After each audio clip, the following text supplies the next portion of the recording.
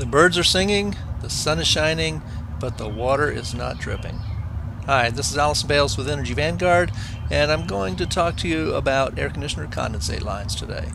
What you're looking at is the end of the condensate line for our air conditioner at our condo, and it was not draining, so I hooked up the shop vac to the end of the line to suck the gunk out of it and get it draining again.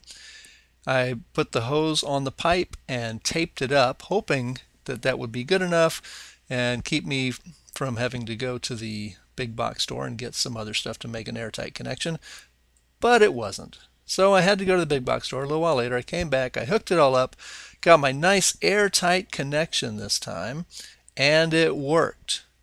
We sucked a lot of gunk out of that pipe. You can see it right there in the bucket. Here it is pouring out into the drain.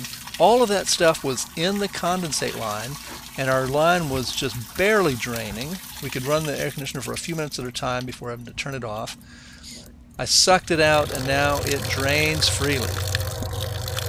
It's actually not draining condensate right here.